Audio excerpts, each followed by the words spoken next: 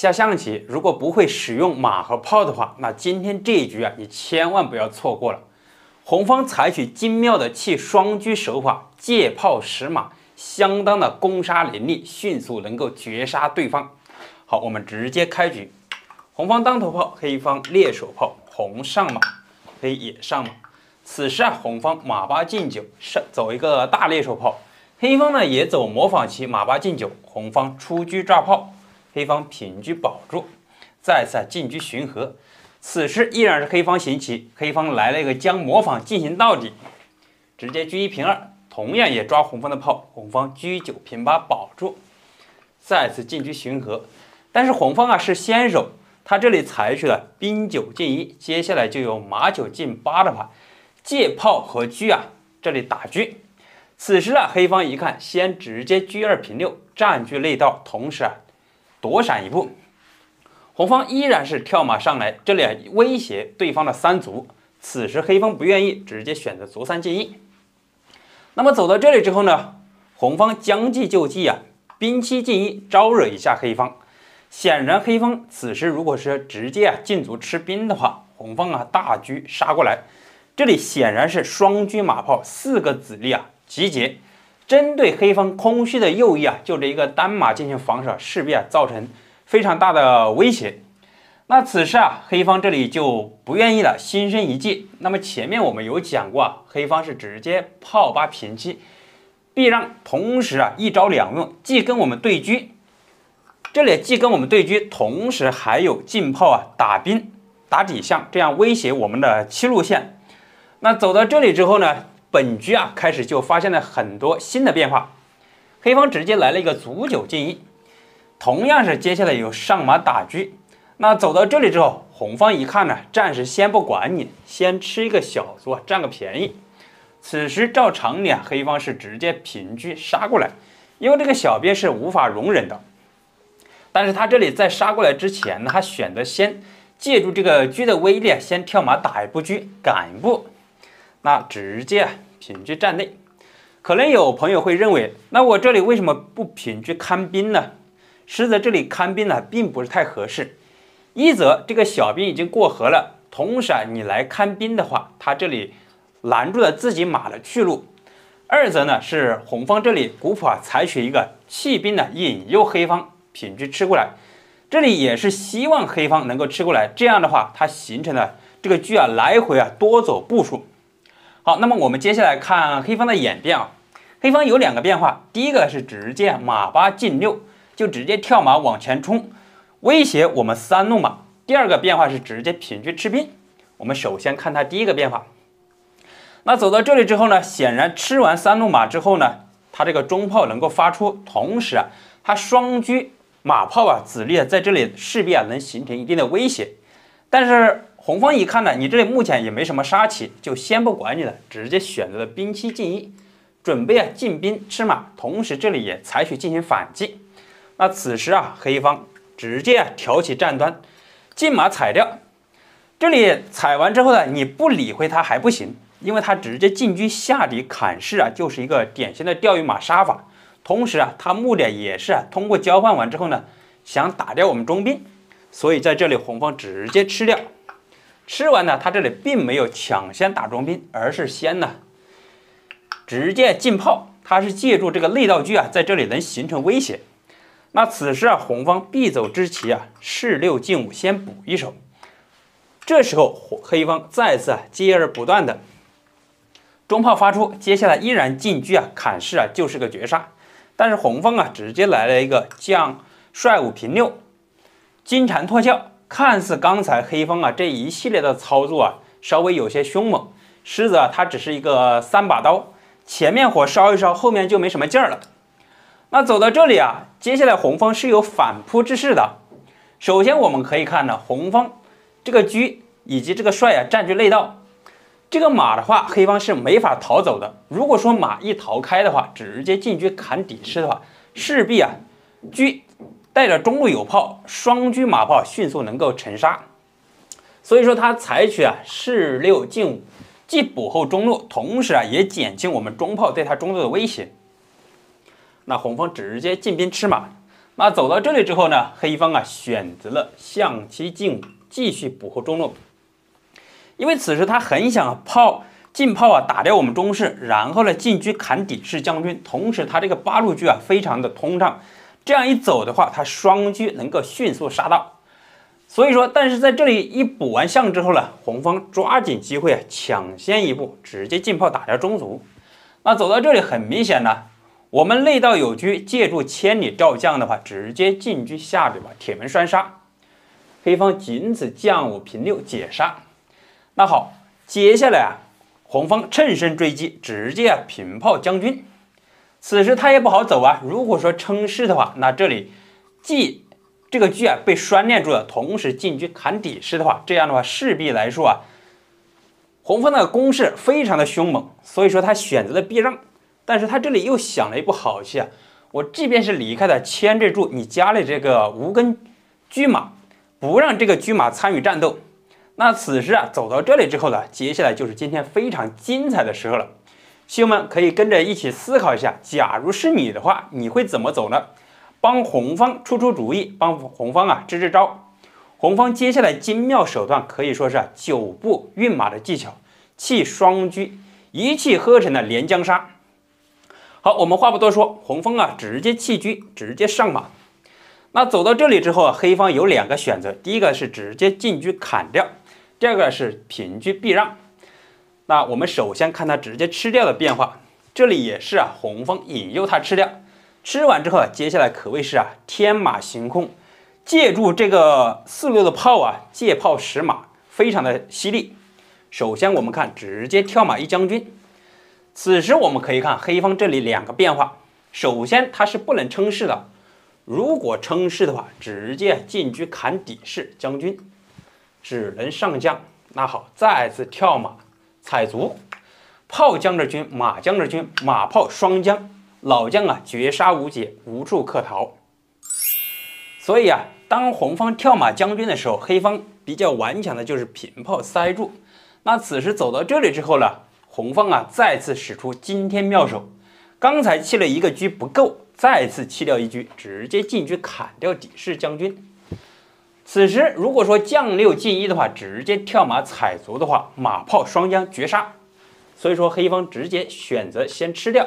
那吃完之后，接下来就立刻惊现的非常精妙的手段，借炮使马，再次啊攻杀犀利，直接跳马先踩掉卒。因为这个卒啊在这里起到了一个扁马腿的作用，先把它给解决掉之后呢，利于我们后方啊这个行马的作用。黑方只能呢平炮走开。那此时再跳马将军，再次平炮，接下来调整马位，跳马将军依然只能走炮。走到这里之后呢，接下来直接上马一将，这里既将着军，同时抽着黑车，那仅此啊将6进1。此时我们充分可以说明一下，刚才弃车的目的主要是引离他的中士，让他这个老将啊来不了中路，让这个中炮发挥作用。那再次回马将军也只能呢平炮挡住。此时再来一个退马卡炮，那这步棋就非常的绝了。那黑方没有办法啊，接下来不管是进炮打士还是平炮打兵的话，其实效果都一样啊。好，我们走出来。那接下来再次跳马呀，绝杀无解。亲们有没有觉得这个借炮使马的招法非常的天马行空，而且是多步攻杀凌厉呢？如果说觉得不错的话，可以点个赞，关注一下。好，我们继续看，当红方跳马采取弃车的时候，黑方这里并没有选择吃车，而是避让一手。因为这里吃车啊也是一个引离的战术，把黑方这个车啊引到底线呢发挥不了作用，使得他这个中路啊比较空虚，难以防守。那他避让的话，也是准备把这个车啊调过来进行防守的作用。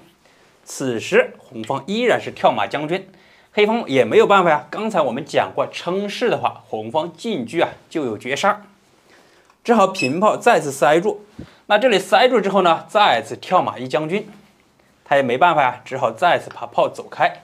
此时再上马将军。那走到这里之后呢，跳马将着军，这样这里同样有抽着车的棋，黑方也只好仅此将6进1。那走到这里之后呢，就比较关键了。棋友们可以看一下，保守起见呢，可以上马踩掉车，这也是可以迅速拿下的。此时红方平车在一将军，没有办法呀，只好称势。其实啊，这里有2个杀法，那么我们可以给大家演示一个比较简单，直接上马踩车。这里一将军，他这里中路来不了，只能退，再次进车啊，也是个绝杀。但是古朴在这里就走的不一样了。我们把这个精彩的招法也给大家演示出来。这里啊，古朴就认为我红方啊，完全可以在不吃你任何车的情况下，依然能够把你给拿下。那走到这里之后呢，红方直接把这个8路车啊再次利用，直接进车一将军。此时黑方只能呢士4进5称势。那好，借助中炮的力量以及啊这个内道牵制住了他这个士和将啊，直接平车砍中士。这招啊可谓是凶猛无敌，凶猛无比，让人难以想象。而且这招啊非常的精彩。此时你这个老将啊下不去，同时啊双车双炮马大军杀到，让你此时啊没有任何子力可以抵挡。好，棋友们，大家有没有觉得今天这2个组合招法非常的精彩呢？如果说觉得还不错的话，欢迎点赞评论区交流，在此也非常感谢。今天呢，将为大家介绍梅花谱猎手炮非常精彩的弃马飞刀变化。今天这局啊，可谓是啊，对手一旦中飞刀啊，迅速被5步棋啊顿挫拿下。好，我们直接走到开局，红方当头炮，黑方猎手炮应对，红上马，黑也上马。那走到这里之后，红方马8进9，黑方啊学了一个模仿，也走马8进9，红方出车抓炮，黑方平车保炮，进车巡河。此时轮到黑方行棋，黑方也采取相应的策略，车1平2，也同样抓炮，红方平车保住，他也是车2进4巡河。那因为红方啊占据有先手之力，选择了兵9进1，其实黑方啊也完全可以走卒9进1，但是这里啊红方可以抢先上马打车，这个车啊就显得比较尴尬，所以说他这里采取了提前呢车2平6，占据内道。那此时红方依然上马。这里马踩着3路卒啊，那黑方是不愿意啊，选择了卒3进1，红方将计就计，兵7进1，就跟你对冲。那肯定呢，如果说你这里直接吃掉的话，我平车杀过来。那所以啊，在这里前面我们有讲过，黑方直接炮8平7，削弱你这个车的力量。你如果对的话，很显然呢，红方吃亏，因为黑方这个车啊，在这里占领了军事要地，进可攻，退可守。那显然呢，红方是不愿意跟他对的，直接啊平车走开。那走到这里，前面我们有讲过，黑方啊是车8进8先卡住，暗藏有进炮打兵打底象，2个变化啊，前面3局啊被红方的精彩的手法连连败退。那么本局啊，我们看到第2个变化就是把你这车赶走之后呢，直接啊进卒吃掉，那红方平车吃掉。吃完之后呢，那很明显，接下来这里还威胁着他3路马。红方有炮8平7打马，也有炮5平7打马，那怎么办呢？那这里啊，黑方啊就有2个变化。第一个是炮5平6，形成双炮保马；第二个呢是马3进4。今天我们着重讲它炮5平6的变化，马3进4呢，我们作为下一局讲。好，走到这里之后，黑方直接啊炮5平6。那很显然呢，接下来有飞象保马，因为他这个马呀，如果说跳起来的话，那么我们直接进炮啊打中卒啊一将军，很显然我们能够占据啊中路的优势啊，所以说他平炮的话也是顽强抵抗的一种手段。那走到这里就有讲究的，红方是炮8平7还是炮5平7呢？这里留给棋友们一个选择。好，我们看古朴啊是直接炮8平7。为什么说炮8平7稍微好一点呢？因为这里始终啊中路还对黑方进行了一个牵制。那么此时打着马呀，黑方直接马3进4。那好，走到这里之后，接下来就是今天非常精彩的入局手法了。棋友们可以仔细思考一下，红方双车马炮4个大子已经集结到一块了，接下来势必要对黑方啊空虚的右翼展开进攻。那红方该怎么走呢？感觉好像我们是进炮打完马之后，等他打过来之后呢，我们再马8进9踩掉边卒，这里还威胁着他的炮。那这样一个走法，实际走上去呢，也并不是很划算。开局啊，炮不侵发，用一个长兵器换掉他一个短兵器的，反而也不是很利。好，我们就看古朴的走法，直接马9进8，就扔了一把飞刀，就看黑方是否中这一个飞刀呢？显然呢，如果说你这里不吃的话，我接下来有跳马踩你的，踩完之后呢，我进炮打中卒，这里一将军呢，势必啊对你这个阵型呢造成非常强大的控制。那黑方啊，索性直接上马吃掉。那好，这里难道红方是白送一马吗？此时啊，进车直接卡住。那这里就比较厉害了。刚才弃马这儿，接下来卡住，不让这个马走开。那怎么办呢？黑方想到了一招啊，进炮打车。试想啊，如果说你这里这个车啊离开的话，或者说平车杀卒啊，这个马呀就安全了，它可退可进。那此时在这里，红方直接进炮打掉中卒一将军。这里一将军，黑方没有办法。首先我们看，如果说士4进5的话，进车铁门栓截杀，只能选择士6进5。那走到这里哈，基本上已经是一个败局已定了。红方接下来采取非常强硬的手法，通过5步啊闪击战术，连续的顿挫，将黑方啊置于绝地之中。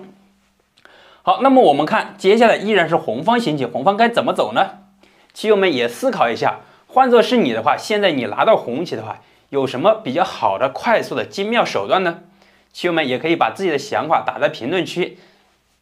好，我们话不多说，我们直接看古朴的走法，直接车7平4，就直接来吃你这个6路车，目的很简单，接下来有进炮下底啊，天地炮闷杀。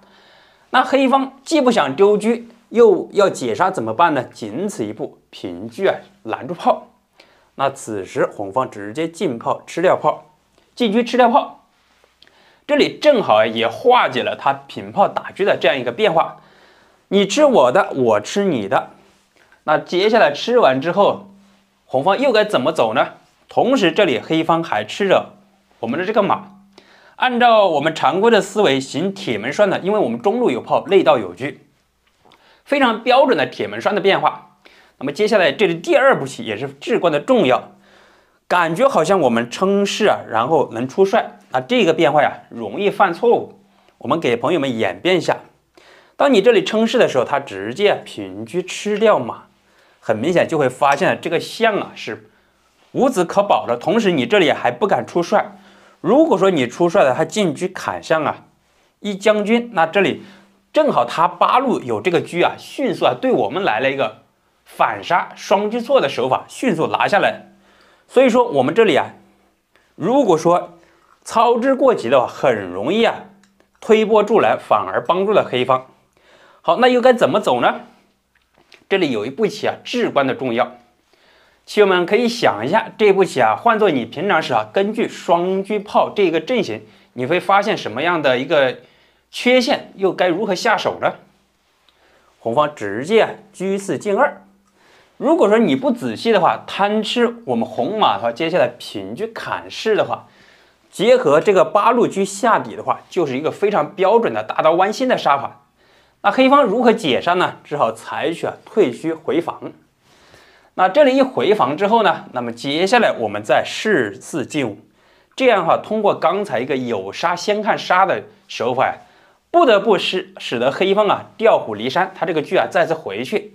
那此时我们这里称势之后呢，他接下来是没有办法阻挡我们帅5平4出来的。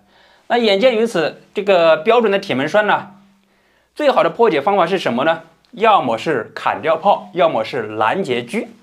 怎么办呢？这里象又飞不起来，只好选择了车8进2，先守住这个炮。接下来如果说我们出帅的话，他平炮盖车，切断车和帅的联系。那红方又该怎么走呢？棋友们，同样啊，这一局啊是车的巧妙应用。红方啊直接退车，先拦住。那走到这里之后呢，接下来啊，黑方只能呢弃子投降了，眼睁睁的看着红方啊这里帅5平4进车啊铁门栓，这里既来不及啊吃炮，也同时啊也没办法防守。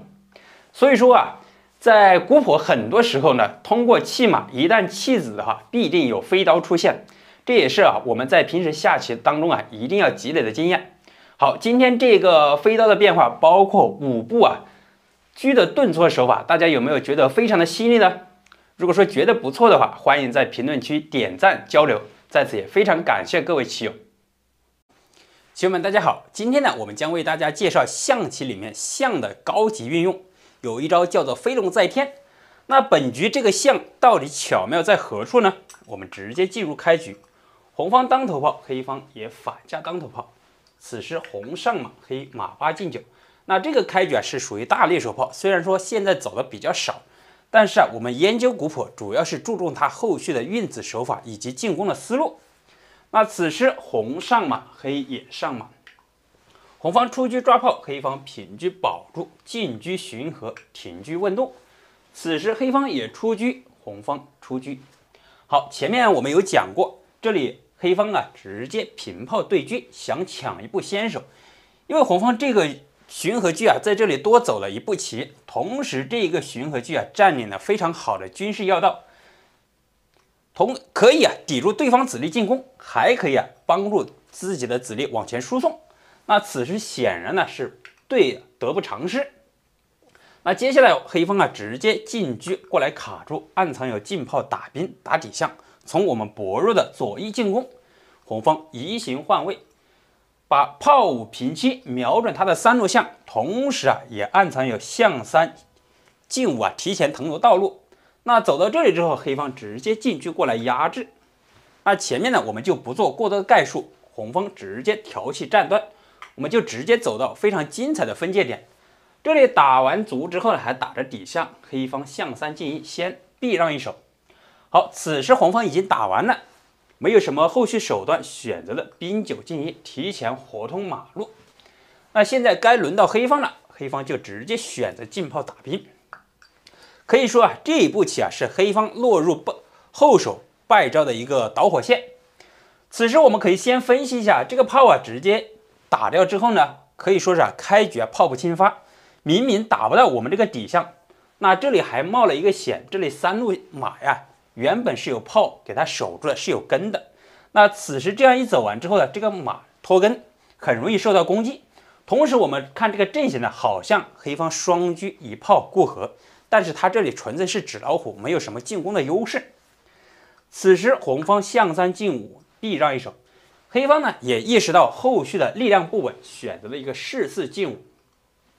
当然呢，它这里还有士6进5的变化。士6进5我们从第190集到191集195集全部为大家介绍完毕。感兴趣的朋友可以结合前面一起观看一下。那这里走完之后呢，红方直接上马，这一步棋可以说是走的稍微有些凶猛。因为前面这里拉住的我们车炮，我们可以先平炮，赶着跟他对车，对完之后呢，我们这个车马以及双炮都在右翼火力非常的猛。但是古朴这样走了之后呢，就让它形成了一个无根车炮。它这里既有平车过来抓马，还有平车吃兵。因为前面我们讲过，如果说黑方平车抓马的话，那这里我们有一个反手打车的话，黑方输的是惨不忍睹。好，那这里我们就话不多说，黑方采取了第2种干脆果断的措施，直接平车吃掉兵。那这里既咬着我们这个炮，同时困住马，而且还有一个防止我们平炮打车落入后手。那走到这里之后呢，红方按照常规思维我们可以想想保炮或者说是平一下炮亮一下车。但是古朴这里就走的是天马行空，直接上马踩着卒。棋友们，不知道这一步棋你有没有想到？那这是几个意思呢？这里既让我们吃着炮，同时还让黑方踩着马。那前面一局面对此局面呢，我们为大家讲解了黑方直接上马踩马的变化。因为先踩完马之后，这里还吃着炮那黑方是输的惨不忍睹。那此局面我们看他直接积累以往的教训，先吃掉炮。因为你再次吃马的时候呢，他这里还可以退车吃掉马，吃回去。好，那这里黑方又有2个变化，有退车吃马，还有一个是直接为了防止我们进炮下底平车挡炮的一个棋。本局我们为了为大家节省时间，我们直接先看他退车吃马的变化。那这里一吃的话，显然红方刚才弃马弃炮的目的主要是为了这个炮八进底，进行了双车炮形成进攻。那走到这里之后呢，显然黑方右翼只有一个单车在这里守住，同时底线呢很容易进攻，他也没有办法选择两个变化。第一呢是平车跟我们来对车，第二个变化是士五进四，提前防守，同时还有跟我们对八路车。我们先看他车三平四跟我们对这个内道车。那显然接下来棋我们可以仔细分析红方现在是少子我们有一句话叫做少子猛攻，多子猛对。显然红方是不愿意的，肯定是采取进攻。好，那么走到这里之后呢，眼看黑方目前来说觉得红方这里进攻他没有什么防守，选择了一个平车。这是几个意思两个目的。第一，这里有吃马的这个棋，如果说马回窝心呢，它既有炮争中路，同时还有平车进行闷攻。那在这里它主要是用它这个炮给它这个车生根，防止我们进车过来抽它。那此时红方千万得要注意了，尤其是我们初级的棋友很容易犯一个错误。那么我们这里也为大家走出来，感觉你好像可以退车将军。这里如果说退车的话，你抽不到，感觉好像可以来抽它这个车。那其实当你在这里，你这里将军的时候，他并不会，他直接退车的时候你再次抽车的时候，他这里并不会过来双车进行守住，而是直接进车过来这里吃士。那你怎么办呢？将着你这个军，你非得吃它不可。那你一吃完了之后，那好，那此时正好是上了黑方的当，反而偷鸡不成蚀把米，帮助黑方杀了自己。由此可见呢，看起来我们是双车炮的话，感觉很有攻势，实则这个后方的车起不到作用，反而我们前方是单车寡炮。那红方直接甩炮边路，接下来暗藏有直接进车下里，还能够抽将。那此时黑方退车吃马，那他这里就显得也比较高明，既吃完马之后把这个车藏起来，同时还有接下来进炮打中兵，双炮一车反而对我们红方还有反杀之势。那此时红方就直接先下手为强，进车将军。那这里不好退车如果说退车的话，我们完全可以给他打掉。那此时再次退士，车八退一，这步棋可谓是非常的高明，既进行了一剑封喉，不让将五进一，同时也卡住象烟，不让象起到作用。那仅此称是再次进车将军。那此时只好再次退士。好，那么走到这里之后呢，红方又该怎么走呢？感觉黑方目前来说稍微不注意的话，黑方进炮一打掉中兵的话，这里就有危险的棋了。因为我们可以仔细分析一下，进炮一打的话，你不能士四进五，仅此士六进五。那即便是你这个象飞开的话，它这个车炮中间能够抽子，反而它能取到先手之势。那这里就为我们体现出开局为大家介绍的一个飞龙在天的一个招法。红方直接象五进三，那这步棋可谓说是我认为本局里边最为关键的一个象棋思路，既把这个象飞开亮出黑方这个车，接下来有退车抽车，同时最重要的一个目的防止黑方进炮打中兵，这里一将军抢到一个先手，不给他留任何机会。那此时黑方一看就显得比较紧张了，他这两个车很容易被我们受到抽将，他赶紧把这个车七进二躲到底线来，防止我们抽他。那好，走到这里之后接下来已经就成了绝杀之势了。红方直接退车一将，黑方仅此称士一步，此时再进车将军，那只好再次退车。好，那走到这里之后呢，棋友们切记一点，我们有杀先看杀，切勿着急贪吃子，直接车七进一。那么接下来就有车七平六，双车夺底车的话，就是个绝杀。那此时我们就会发现，他刚才我们飞象把他这个车赶到底线，反而这个车在底线发挥不了任何的回防作用。所以说这也是高超的运子技巧。好，我们依然回到当前的这个局面。当红方直接进炮下底的时候黑方他前面是平车对车的话，我们不愿意，他还有第二个变化，就是直接士五进四，既给车生根，同时拦住我们内道车。那接下来他还有一个重要的思路，这里它可以直接平车过来，强行跟我们对这个后方车。一旦后方这个车起不到作用的话，我们这里就是单车寡炮，没有任何进攻的优势。所以说，此时我们得抓紧机会，赶紧把这个车伸到下二线，防止它过来跟我们对车，而且削弱我们进攻的力度。那此时他也没有办法呀。目前来说，他想了一步好棋，就是直接再次左车右料，形成霸王车双车联防。那好，此时红方平炮，他这里再跟我们对车，显然呢后方这个车他没法对呀，正好在我们巷口，直接选择对全车，直接进车一将军，此时只好将5进1。好，那么走到这里之后呢，红方直接来了一个车6平4，黑方就只好缴械投降了，因为接下来直接砍士双车错很容易形成。好，棋友们，这里我也给大家提个疑问，那古朴这里走的是车6平4，他为什么没有走车6平2呢？欢迎各位棋友发表一下你的高招和见解，欢迎在评论区留言。在此非常感谢各位棋友。好，今天的讲解就为大家分享到这里。天下武功无坚不摧，唯快不破，下象棋也是如此，不仅比的是功力拼的更是速度。那今天这一局尤其是在最后的攻杀阶段呢，那谁的速度快，谁能够掌握全局的命脉。好，我们直接进入主题。红方当头炮，黑方反家当头炮，红上马，此时黑方走了一个马8进9。这步棋可能棋友们一看呢，稍微有点古怪，这不是猎手炮吗？对呀，黑方这里是大猎手炮，如果说走马8进7的话是小猎手炮。那这里好像看似红方能够进兵打掉中卒，难道黑方故意扔一个炸弹吗？实则这是黑方的一个诱敌深入。如果说红方直接进炮打中卒的话，在开局阶段，第一炮不侵发，第二你打完中卒反而帮助黑方补后中路。因为当头炮的话，双方补后中路是势在必行的事情。这样的话，反而接下来黑方有马2进3的话，这里踩着中炮的话，带着步子走的话，显然黑方从步数上面能够反先。所以说这里也是黑方的一个计谋。那红方马8进9，黑方马2进3。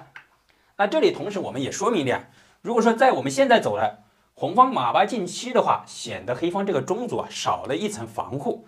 接下来我们进攻的思路从他中路进攻势必对黑方来说是一个重磅炸弹。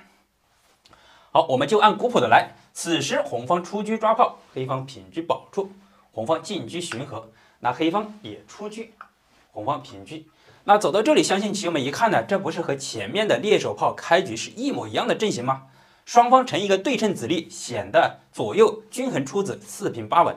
但是接下来前面我们有看过，黑方直接车2进4的话走巡河车，我们屡次进兵上马打车黑方是屡战屡败。那么本局他就采取了新的策略，我直接进车过河，那你就拿我没招了吧？那我这里塞过来之后呢，你再进兵的话，你就没有跳马打车的这个棋了。那这里实则当你这样走的话，其实有一个非常好的巧妙化解手法，我们只需要炮8平7，直接跟你对窝车。你如果说直接对的话，我们回马踩掉，那显得红方这个车在巡河位置占领的军事制高点，可进可退，同时还能接应自己的子力往前方输送。你即便是平炮对车我可以闪开，那这样显然红方出子速度稍微快一点。好，那但是古朴在这里就没有采取这个策略，而是走了一个士6进5。那这步棋稍微有些匪夷所思，棋友们也可以跟着一起思考一下。那他称这步士的话有何目的呢？目前来说分说不一。好，此时我们接下来我们就看黑方如何行棋。此时黑方选择了炮8平7对车，因为红方这个巡河车在这里位置太好了，拦住了封锁住了黑方的子力。他这里如果说对掉的话，显得他这个车封制住我们的，这样他抢了一步先手。所以说红方先避让一手。此时黑方再次接二连三的进攻，直接采取车8进8，目的很简单，接下来进炮打兵打底象，这样的话好像红方有些招架不住。那此时红方就必须得采取防守了。那这里我们可以看打兵是主要的一个事情，象飞不起来呀，所以说红方直接选择了兵3进1，把这个小兵交给巡河车来看守。那走到这里之后呢，我们分析一下，此时在这里其实黑方已经反先了。我们可以看黑方双车已经过河，同时有一定的攻势。反观红方这个子量目前来说稍微有些拥挤，出子速度稍微比较慢。好，那接下来红方又该怎么走呢？当红方进完兵之后呢，黑方啊这里又扔了一个小小的炸弹，感觉好像黑方进攻不动啊，但是他这里卒鸡进一啊，就是一个非常有力的进攻。此时我们可以看呢，感觉我好像进兵吃掉你这个卒啊，你即便是进炮打我马的话，我平炮打过来，大家形成一个交换，你也捞不到什么便宜。但是啊，如果一旦吃了就会坏事儿。那我们给大家演变一下，当你红方吃掉，黑方他不是进炮打，而是正好这个车啊在这里发挥不了作用，退车啊吃兵。那这个兵的话就显得你前去无门，后退不入了，左右来不了，因为这里炮打着底象啊，这里有闷弓，你这个马也跳不动。所以说这个兵呢，当他平车吃兵的话，这个兵呢就白白送掉了。即便是你进兵的话，他跳马正好帮助他出动大子。所以说我们在平时下棋的时候啊，这一个小兵呢，切记啊不能疏忽。那红方该怎么办呢？我们可以根据这个阵型来分析一下，主要是黑方最为有利的就是对我们三路底象的威胁。所以说这里啊，炮5平6调整阵型，腾挪一下，提前为象3进5留出一个道路。那走到这里之后，接下来黑方就有2个策略了。第一，进卒吃兵；第二，进炮打兵。那我们今天先看他进卒吃兵的变化，这个变化稍微比较简单，而且比较直接。那吃完之后呢，红方能不能平车杀过来呢？古朴啊，虽说没有这么走，但是通过现在的推演呢，平车杀过来是完全没有问题的。我们也给大家演绎一下，红方平车杀过来的话，起初呢，古朴肯定是担心呢，黑方炮7进1的话，接下来炮5平车的重炮打车打马。然而呢，从这里进行反击，因为正好借助这个9路马刚才给炮生根。那其实这里考虑啊是多余的，红方完全可以啊象3进5。此时当你在平炮打车打马的时候啊，我们这个车啊完全可以走开。你进炮打马，我平炮打掉，夺回狮子。那这里红方还有一个更加好一点的招法，就是当你打车的时候，我直接啊车3平2来跟你对这个车。你这个车啊在这里卡住象1的话，而且抵达下2线，如果说你跟我对掉的话，那我这里减轻了压力。如果说你不对的话，我这个车马在这里能起到防护作用。当然呢，古朴并没有这样走，而是啊另辟蹊径，出奇制胜，直接走了一个炮6进1。这一步棋啊，这里打车，同时啊不让黑方这个小卒来犯。那此时黑方又有2个变化，第一个是直接平车吃兵，第二个是退车2退2。那首先我们看，如果说平车吃兵的话，那显然这步棋啊走的有些漏招。我们往后演绎一下，这里显然正好在马腿上面，我们这里直接退炮的话，马踩车，炮打着车，黑方啊势必要丢掉一车。那仅此啊车1平车吃炮，选择车1车换2，那红方吃掉。此时啊这里还打着车，那他的策略就是吃一个逃一个，再次退车抓马，这个马呀是无处可走。那赶紧飞象补后，防止吃完马之后进行闪击，然后打闷弓。此时黑方吃掉。那好，吃完之后呢，接下来红方直接上马。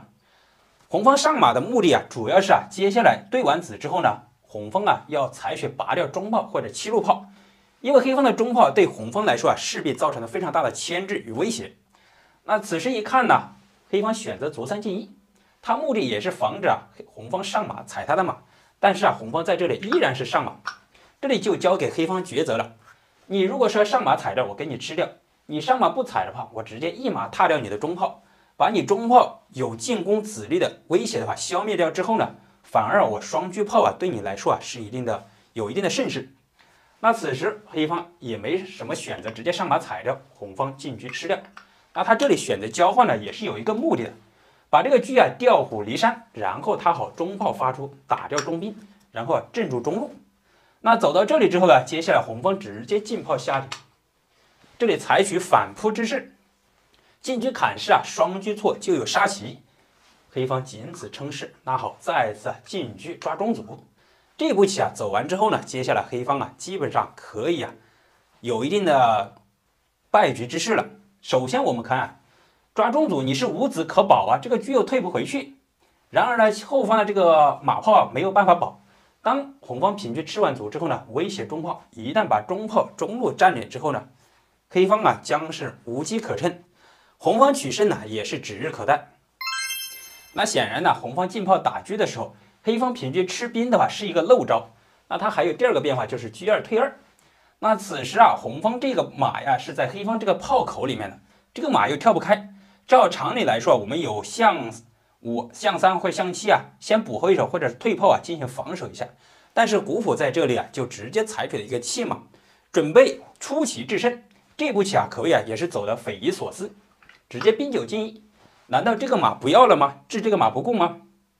那么接下来黑方有进卒吃马以及啊进炮打马。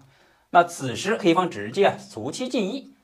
其实这两个变化都有，我们先看它进卒吃马的变化。那这里感觉好像红方可以平炮打过来，实则如果说打过来的话，红方啊就得不偿失。这里没有打的话，也是为后面的杀棋做准备，直接选择上马打车。那黑方一看呢，迅速躲开，同时啊集结火力到左翼准备进攻。那走到这里之后呢，红方依然是跳马，这里啊就准备啊踩掉黑方的3路马，从这里再进行反扑。此时黑方啊直接进卒吃掉。吃完之后呢，这里暗藏进炮打象啊，就是闷攻。此时先飞象补后一下。好，那么走到这里之后呢，接下来就是今天非常精彩的时刻到了。那接下来黑方又该如何走呢？他这里选择了直接再次冲卒，那势必会有啊3车闹市的这样一个走法。那此时且看呢红方的今天妙手，直接上马踩掉3路马。这里目的很简单，因为这一块这个马呀，在这里是一个精华所在，它导致了其他子力没法进攻。此时黑方平炮打过来，那好，接下来直接进炮下，暗藏有进车砍士啊，再次车8进8，双车错绝杀。此时黑方士6进5，先补后一手。当你这完补完之后呢，直接进炮打掉底士。这里就走的比较凶狠了。目前来说啊，这里来说他也不怕你抽将，所以说直接选择的直接冲卒过来，这就显现了黑方和红方啊现在在较量，到底谁的残局功夫更高，到底谁的攻杀速度更快。那此时我们看红方直接来了一个直接退炮一将军，这里将着军呢，黑方又有2个策略，第一个是士5退4，第二个是象3进1。我们分别来看。首先如果说退士的话，那好，直接炮6平3，这步棋意欲何为呢？这里既解杀，同时进行还杀，因为接下来红方进车砍士将军呢，这个老将起来再次车8进8，一点的话就是个绝杀。那这里黑方能不能进攻得动呢？那首先我们也可以尝试一下。显然呢，这里进卒吃底士的话，远不了平卒吃中士好，直接吃掉。那显然再次称列是吃掉。那接下来当你进去吃的将军的时候，这里可以退炮进行回防。那走到这里之后，棋友们一看黑方没有杀棋，反观红方啊吃士是势在必然的，你没有任何子力能够进行阻挡。士一旦吃完之后双车通透，接下来双车错也是势在必行。那在这里还有第2个变化，当红方退炮将军的时候，黑方可以象3进1。那接下来就进入今天最为精彩的对攻阶段了。那棋友们也可以此时站队，你是认为红方能够获胜呢，还是黑方能够获胜呢？那走到这里之后，红方啊直接甩炮到边路，接下来重炮绝杀。好，棋友们可以跟着一起思考一下，黑方能不能反败为胜呢？那这里黑方有2个思路，第一个是直接平卒吃掉中士，采取一个进攻的思路；第二个是将5平6。那首先我们可以看呢，黑方目前来说兵临城下，红方啊已经大军杀到，那到底谁快，谁能决定胜负呢？此时黑方直接平卒吃掉中士，这里一将军，红方称是吃掉。那这里首先我们说明一点啊，吃中士要比吃底士好一点，吃底士啊有时候可以完全不理会你。好，那走到这里之后，接下来我们可以看啊，黑方在进车一将军，那好像我们这里一退士啊，进车啊就是个绝杀，怎么办呢？棋友们是不是黑方就已经获胜了呢？那在这里要给大家分享一个小小的技巧，这里是可以解杀的。红方不要退士，而是要退象。为什么说在这里退象呢？当黑方内道有车，底线有车，双车夺底士的时候，我们退象的目的啊，就是提前为老帅啊上3楼留出逃生的空间。那此时黑方再次平车吃掉，那再一次啊我们这里退士，棋友们接下来就会发现，你双车夺底士啊，无论如何你都不能够连将杀。好，那走到这里之后呢，接下来是平车吃势还是进车吃势呢？显然呢，进车吃势稍微好一些。如果说平车吃势你双车只能在6路的内线上面，所以说进车吃势能够在底线畅通无阻。同时按照我们平时的手法，这里还能抽掉内道车。那这里一将军的话只能起来，再次平车一将军。那此时帅5只能平6，不能来4，平车就是个绝杀。再次平车将军，然后只能过来。那走到这里之后呢，如果是黑方平车将军的话，显然呢，我们这里再次过来了。你这里抽不抽车我们都是进炮将军。然而你这里是没有连将杀的，那怎么办呢？平车再将军，再守到中路了。那此时眼看呢，黑方这里是进攻不动，那这里退车吃又意义不大。那比较好的就是出将。那此时出将好像是解杀，同时这里接下来平车就是个环杀。那棋友们，红方如何进攻呢？接下来只需要一招起就能够致命。那相信棋友们能够一眼就看出来，这里不是进炮重炮将军了，而是直接进车。这里就没有必要退车跟你对车了。如果说想送个人情呢，退个车对个车大家走一个和气生财。但是如果比赛的话，那这里直接进车就是一招致命。那此时我们可以看黑方双车在这里显然攻势很猛，但是这个士在这里起了一个非常关键的作用，老将起不来，这里有车不吃你，有杀先看杀，这也证明速度才是决定胜负的关键所在。打蛇打7寸，下棋也同样如此，要从关键点下手。那么今天这一局既弃车又弃马，非常的巧妙。好，我们直接走开局，红方当头炮，黑方也当头炮，红上马，黑方也上马。此时红方马8进9，黑方也马8进9。那这里前面布局我们就话不多说，和前面猎手炮的开局是一模一样的，双方成一个对称子列。红方出车抓炮，黑方平车保住，进车巡河。此时黑方也出车抓炮，红方出车，再次进车巡河。红方抢先手，兵9进1，上马准备打车。黑方选择炮8平7，目的很简单，你之所以敢上马打车完全是有这个2路巡河车在这里撑腰。我这里平炮跟你对掉之后呢，你这个就没有上马打车的这个棋，反而黑方的这个车在巡河位置占领了军事制高点，可攻可退。那此时红方必露锋芒，黑方穷追不舍，直接来一个车8进8。目的很简单，刚才平炮对车也是一个巧手，既有进炮打兵，同时打象，从7路进行反击。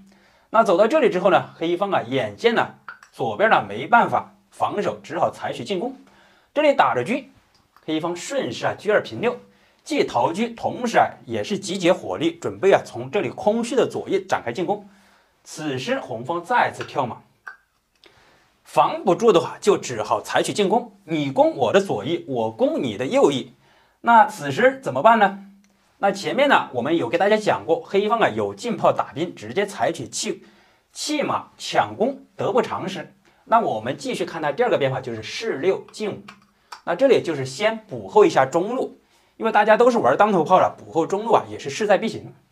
那此时红方直接上马踩掉，照常理说这一步多步马换掉他那个1步马是有些不划算，但是他这个3路马是这一块的精华所在，使得我们的车炮没法向前进攻。拔掉马之后呢，反而炮能够沉底，同时中炮也能打中卒。此时黑方直接打掉。好，那这里就面临了2个问题了，到底是进炮下底呢，还是进炮打中卒呢？其实这里就要得注意一下，如果说此时我们直接进炮打中卒的话，这里目前来说没有将军，但是黑方完全可以车6平2杀一个回马枪，把红方的这个车炮给牵制住。那红方这个车炮就别想走开了，因为这里是无根车炮，所以说比较关键的就是我们先成一个底炮，拉开距离，这样的话车也有活动范围。好，走到这里之后呢，黑方有2个变化，第一个是平车吃马，第二个是进车吃马。平车吃马的变化，棋友们往前翻看一下，这里我们介绍的非常详细。今天呢，我们继续接着看它第2个变化，车6进3的话，进车吃马。因为平车吃马的话，它有车8进2的话，实行一个暗保，你退车吃马，进炮打中卒，因为内道有车啊，天地炮杀，反而就把这个车给抽掉了。那这样走的好处呢，就是当你进车的时候，它可以出将，完了之后呢，你就没有打将的这个棋了。同时啊，它这里吃完马之后还牵制住你了。好，那怎么办呢？眼看好像此时如果说进炮打卒的话，也没有什么杀棋，因为你打完之后呢，它这里出将，古朴在这里就直接选择了一个称势，既赶着车，同时引诱黑方吃马。那前面一局啊，我们为大家演绎了黑方直接逃车吃马的变化，这样的话显然啊是被红方啊几步车和炮的顿挫啊杀了个是落花流水。那本局我们看它第二个变化。先吃马的话固然是可以，但是吃完马之后，红方进炮打中卒，所以说他在这里选择了借助车卡马腿的时候，先进炮打掉中卒。那这样的话，显得黑方这个炮啊镇住了我方的中路。那此时红方啊直接帅五平六，既摆脱中路牵制，同时啊吃着车，还有第三个巧妙的隐形作用，就是我们也有当头炮，黑方这个炮啊就不好乱动了，实行了一个牵制。如果说这个炮走开的话，进车砍士啊就是个绝杀。黑方被迫无奈，平车吃马。那当黑方吃完马之后呢，红方啊直接中炮发出，这里打着一将军。此时我们可以看，你这里既不能平炮，又不能飞象，因为这里内道有车啊，直接进车下里的话就是个绝杀。那怎么办呢？如果说称势的话，士五进六的话，进车砍士的实行一个双击错杀法。那没有办法，选择将五平六。那走到这里之后呢，接下来就是红方最为关键的一个招法。正所谓打蛇打七寸，我们一定要走到关键点上面，直接进车过来抓炮。他的老家阵型呢出现了一个缺陷，没有强大的子力进行防守。这里抓炮就看黑方如何行棋了。此时我们看，如果说进炮打兵的话，那这里平车一将的话，势必啊你称势啊，我们双车杀到就是个杀棋。那这里黑方又有两个策略，第一个是逃炮，第二个是回车进行防守。我们先看他逃炮的变化，他选择了一个炮三平四，先反将一下。那这里将军呢，红方正好平车闪开将军，进行了一个解将还将。那怎么办呢？如果说称势的话，这里平车吃炮，接下来依然吃势。那仅此啊平炮再挡将。那走到这里之后，棋友们就是训练你杀棋思维的时候到了。棋友们帮红方出主意，看红方如何行棋呢？有没有好的惊天妙手呢？如果说有好的想法的，欢迎打在评论区里面。好，我们话不多说，红方啊直接手起刀落，平车砍掉炮。这步棋啊可谓是走得非常的凶狠，应该是也是啊吓了黑方一大跳。这里弃车砍炮一将军，他老将进不去，仅此啊称势吃掉。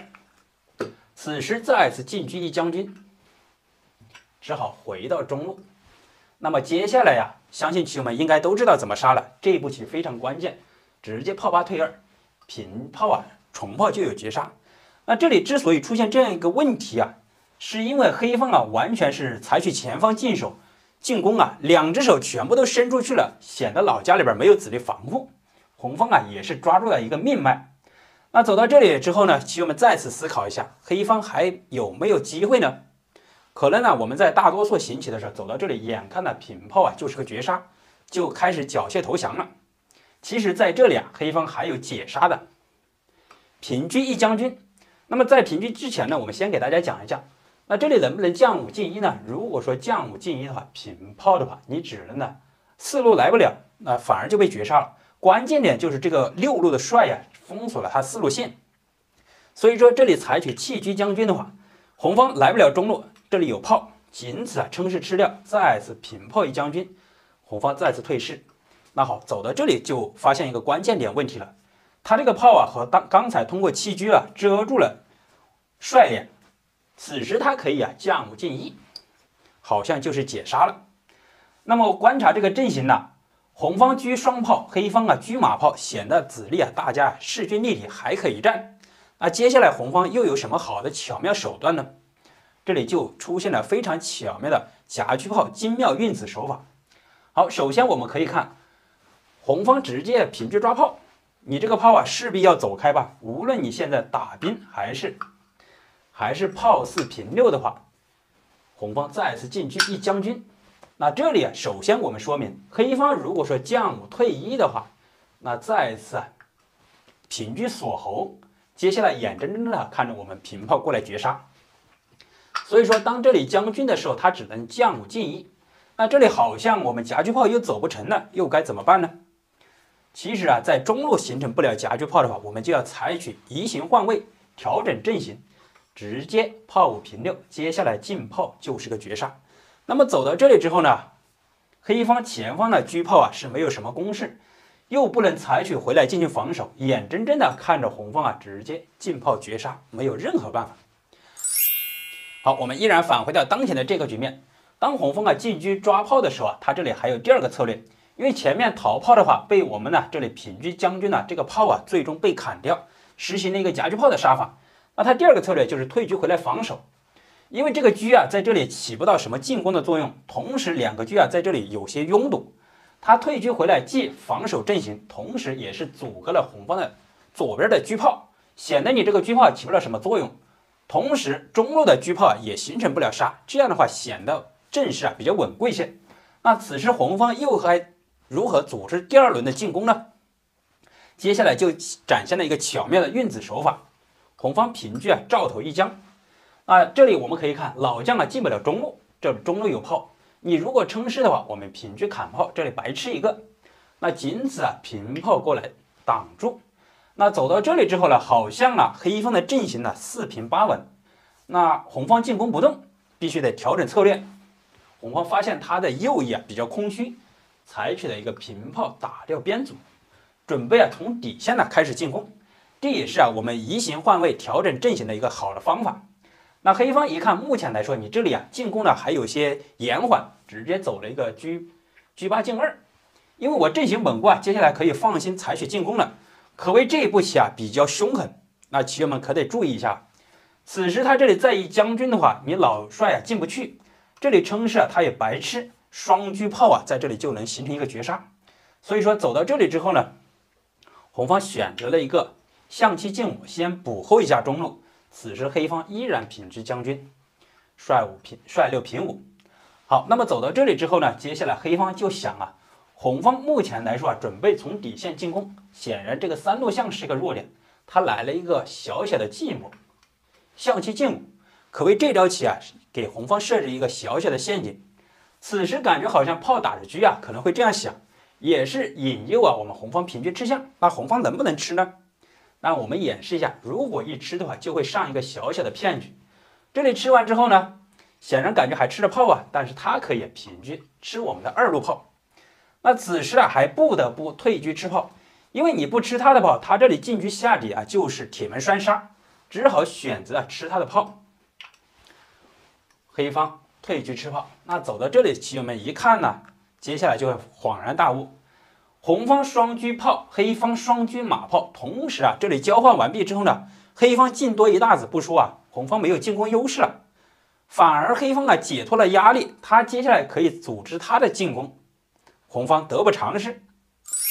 所以说在这里啊，红方应该不予理会他这个中象，直接进炮，准备啊炮打象，接下来会有平车吃象。那走到这里之后呢，感觉这个象是一个弱点的，黑方选择了回马守住。他这里也是啊，防止我们平炮打象了，必要的时候他回马可以啊替老将啊挡一步枪。那此时红方该怎么走呢？又抓住他阵型上的弱点，直接车8进1，就准备啊从他这个中势上面入手。那眼看好像黑方啊也不甘心，他选择了直接采取了车4进4，接下来有进车吃象，然后平车砍中势，实行一个大刀弯线的杀法，但是啊也为时已晚。此时红方啊直接平炮打掉底象，这里一将军，黑方选择退象吃掉。